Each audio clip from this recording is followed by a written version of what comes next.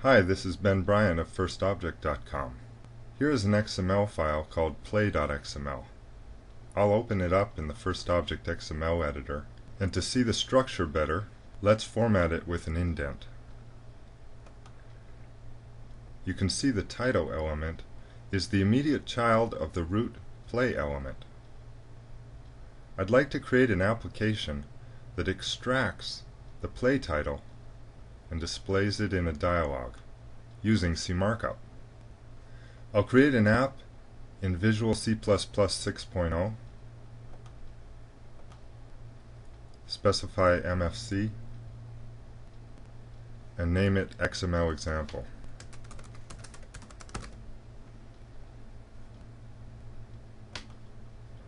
Simple dialog. It creates the app with a static control called IDC static.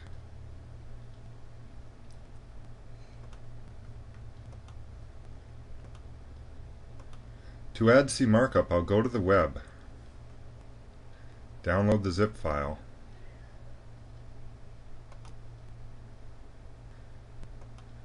the zip file contains CMarkup and a demo project.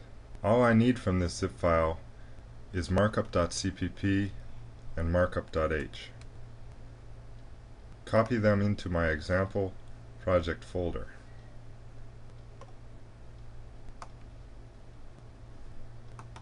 And add them to my Visual Studio project.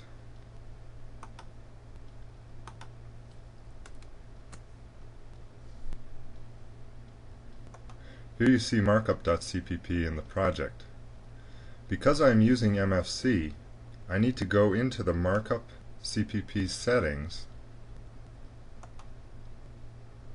and turn off precompiled headers.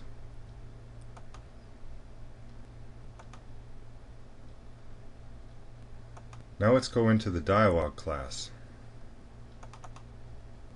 Include markup.h,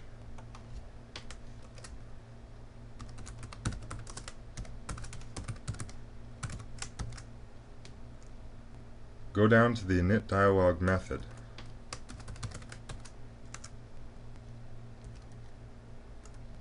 Create a CMarkup object called XML and load the play.xml file. First we navigate to the root element,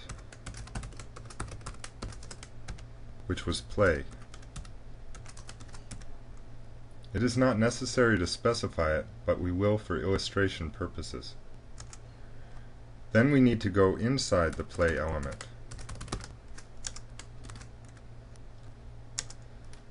and go to the title element.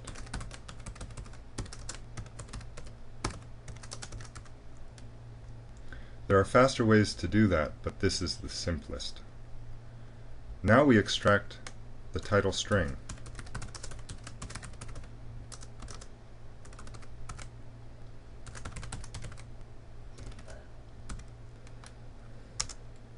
And display it in the static control.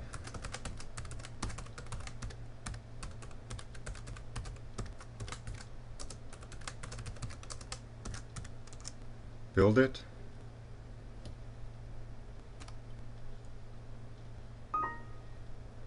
run it,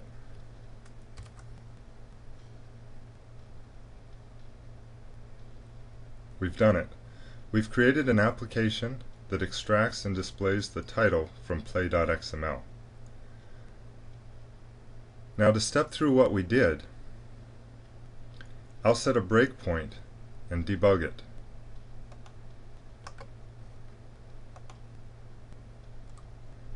Okay, it is at the point where it will load.